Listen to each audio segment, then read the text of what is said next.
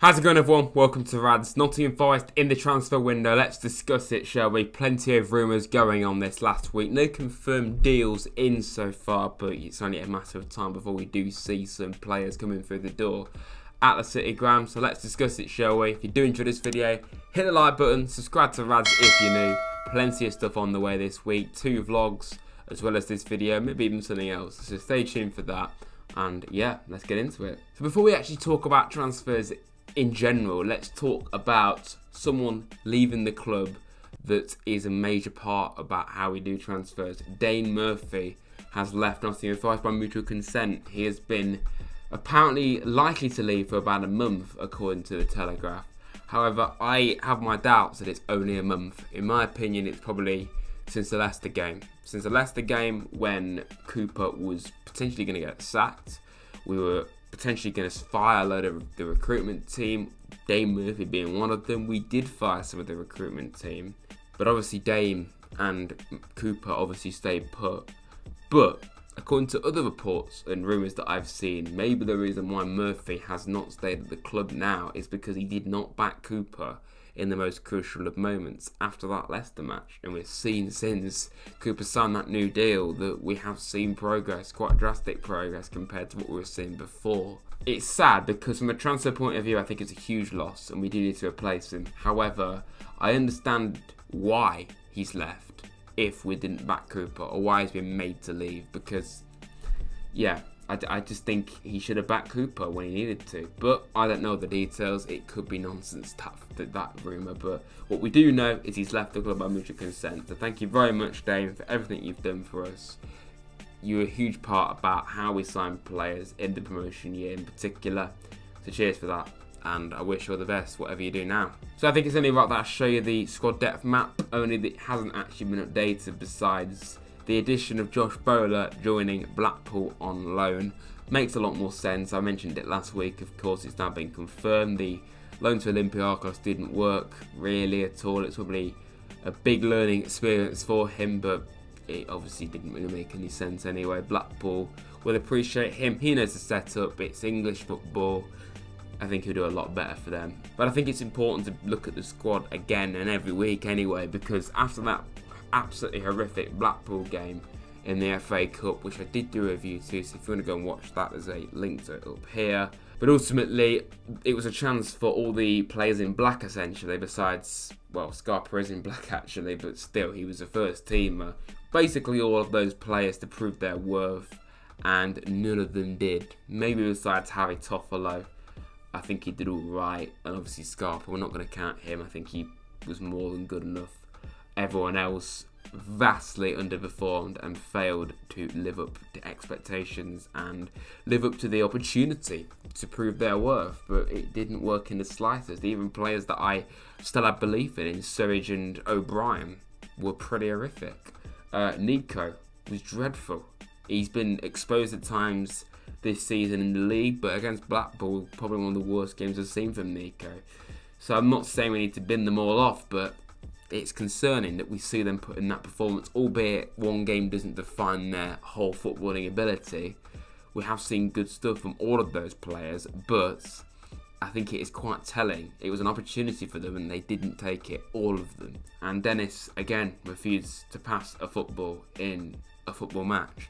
So I just think we ought to mention that, because we're looking at the squad. Does that change what we're going to do in this window? Does it mean we're going to bring in more players than we wanted to? Maybe. Speaking of Emmanuel Dennis, I mentioned this rumour last week. There's been a slight adjustment to what might happen. He could be heading back to Watford in a swap deal for Ismaila Sarr. I would much prefer to have Ismaila Sarr at Forest than Dennis. I don't have any doubts that Dennis is talented, but he is very frustrating and he quite clearly isn't the right fit. Now, he can play up front, whereas Sarr can't naturally play up front. But I prefer Sarr because, from what I know, he does pass the ball. I don't know. I haven't watched him in a huge amount of detail, but whenever I have seen him, he's been a very impressive player. The 2 times he's been in the top flight with Watford, Watford have been a shambles, and he's been one of their few bright sparks. So I wouldn't mind having Sarr at all. Lewis O'Brien currently being linked with a move to West Brom to link up with his old manager at Huddersfield, Carlos Corberham makes a lot of sense for both parties. O'Brien is heavily struggling at the moment, well out of favour. Something's quite clearly gone wrong with him, which is very sad. He's a player that I heavily rated at the start of the season. I still think he's good, but he did not help himself in the slightest in that Blackpool game, basically giving away the first goal, heading it into the danger zone. Like, come on, that was shocking. West Brom, you know, they're on a high at the moment under Corberham. It would probably make sense. A club that do have a lot of quality in the Championship, so I think O'Brien would be an outstanding signing for them. He's a brilliant player, and I just think there's quite clearly been something that's gone wrong for him. Hopefully, we do see him again in a Forest shirt, and this loan benefits him. We'll continue with the rumours out. Jack Colback and Harry Toffolo being linked with Wigan. I understand Colback being linked with Wigan because ultimately he's 33, he needs to be playing football. You know, he's not got much longer left in his career probably, so he needs to be playing football, and he's probably, I'd say he's a hero, modern day legend, if I'm completely honest with Forest. Is that a bit steep? I don't know. I'm not at all saying that he's on the level of some of the actual legends of Forest, but still, I'm just saying I think he's a player that we can thank a huge amount for what they've done for the club. So it would be sad to see him leave, but he quite clearly hasn't got a future. He's not good enough anymore, and Wigan would be a perfect fit, to be honest. But I do think Toffolo, that is a huge disrespect if he was to go to Wigan. He's way better than Wigan. He was in a side that narrowly missed out on promotion last year to the Premier League with Huddersfield, and he was excellent. And Wigan could be getting relegated to League One. So I feel that's, I mean, it's a fantastic signing for them, but I think he's way better than Wigan, in my opinion. And if Toffolo's leaving, then that definitely means we're going to sign a left back, doesn't it? Sam Surridge, obviously a player I've raved about a lot since he's been at Forest, but his performance against Blackpool didn't do him any favours in the slightest. He's obviously being linked with a move to Burnley and Sunderland, or one of those clubs he could be going to. But apparently, according to reports, Surridge wants to stay at Forest and fight for his place, which, fair play to him. You know, I hope he does. I hope he does prove everyone wrong, but after that Blackpool game, I have my doubts, even about Sam, if I'm honest. There's also another rumour out this last week in Atif Kanate. He could be going out on loan to one of a number of clubs, Stoke and Bristol City being linked with him. League One interest apparently. Odisse, I'm probably saying that slightly wrong, a Danish club is being linked to as well. 21 years of age, attacking midfielder.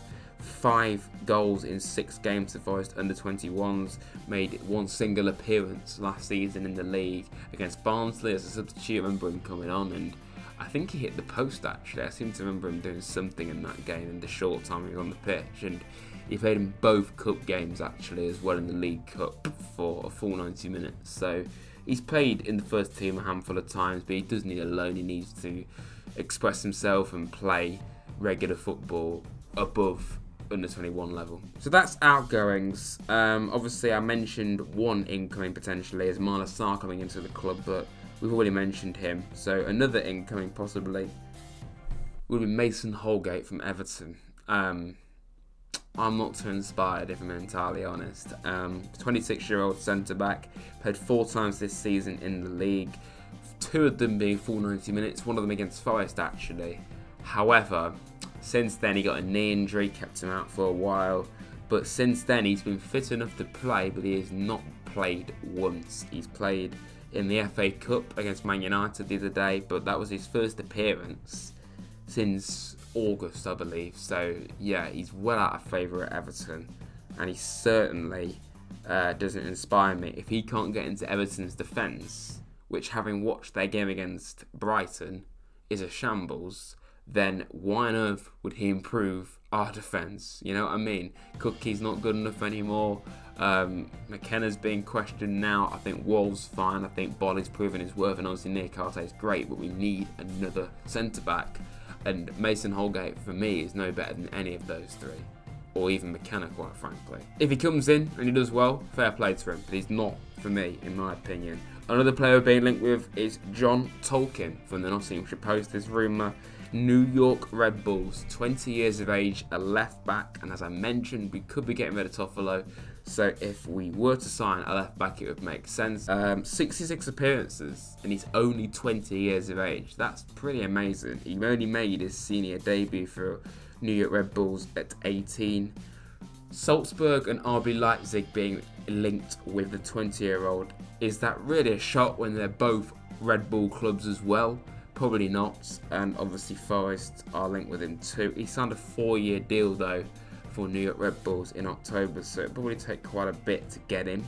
I have no idea whether he's any good or not, but based off those stats, at just 20 years of age, that's pretty impressive. There's 2 other rumours in for Forest so far. Hossam Aouar, a rumour that was obviously quite heavily being publicised in the summer, but obviously it didn't end up happening.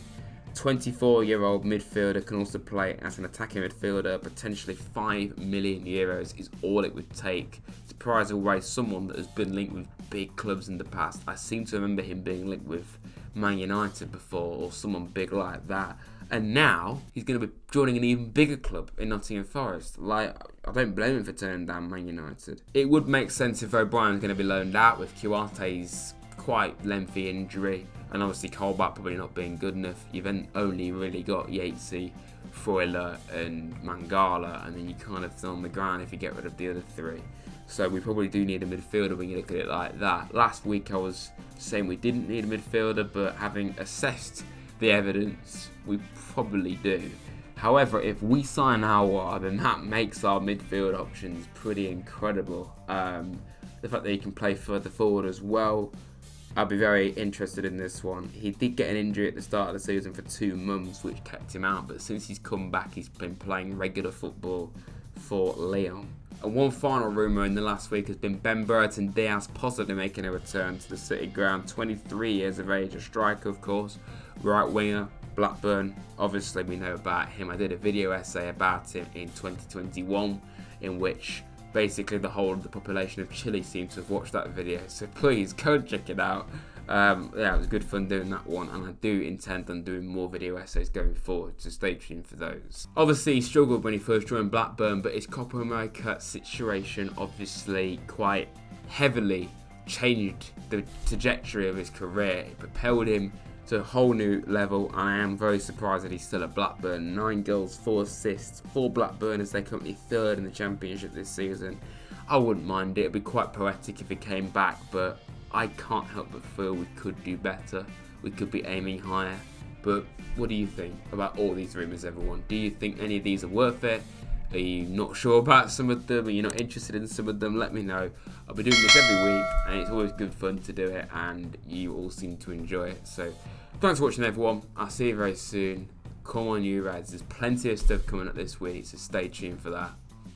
Thank you for watching.